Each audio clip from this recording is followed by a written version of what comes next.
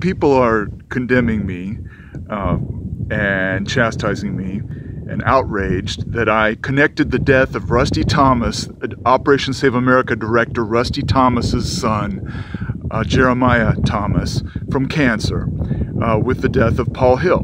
Now, Rusty Thomas is the director of the organization that to this day has a press release from 2003 saying Paul Hill must be executed, cheering the execution and calling for the execution of Paul Hill. Paul Hill was executed on September 3rd, so that's 15 years ago, just last week, September 3rd, 2003.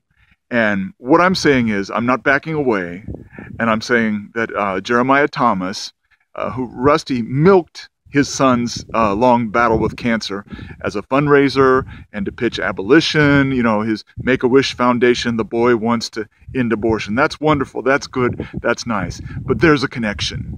When you justify the killing of the innocent, one of the few people, Paul Hill, talking about Paul Jennings Hill now.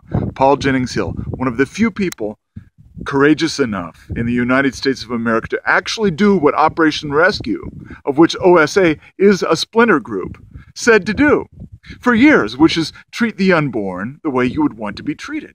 If you believe the unborn are human beings, if you believe they're persons worthy of defense, act like it. And Paul Hill did. He loved them, acted like it, defended them in the way that Rusty Thomas said he wanted to defend his own children, and they condemned his innocent blood. So yes, Rusty, I'm doubling down, all of you. I'm doubling down, whether you care or not, I'm doubling down. And I'm a human being. You may think I'm irrelevant, but there are others. I'm not the only one, and God sees it. I'm doubling down, and I'm saying when you condemned the innocent blood of Paul Hill, you brought a curse on yourself and on your family and on your little boy, Jeremiah. Okay? Think about it. You made a big mistake, and you need to not only don't take down that press release, retract it and repent. Shame on you.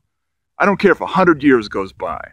If you consent today to the death of Stephen, okay, or to the beheading of Paul, or to the crucifixion of Jesus Christ himself, there's a problem here. Innocent blood cries out to God, and you're the one who says that all the time.